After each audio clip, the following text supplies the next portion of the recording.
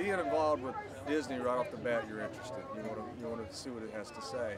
And then working with people like George Clooney and Britt Robertson and Brad Bird, of course, and the actors, Hugh Laurie, people who are involved. Then you read the screenplay, and it's got all the heart, all the soul that you want it to have. And you can have all the fun, you can have all the bells and whistles and all the big explosions and the robots fighting and all that kind of stuff that keeps people wanting to see the film for a while. And then you got something cool in there that sort of lets you in on a little secret and tells you, to sort of, speak up, have a voice. I think that those are cool things.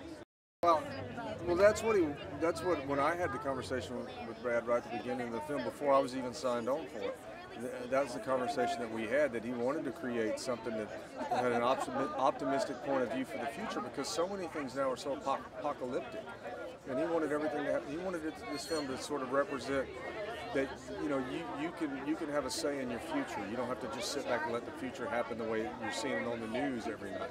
You have a say in your future, and that's about standing up and having a voice.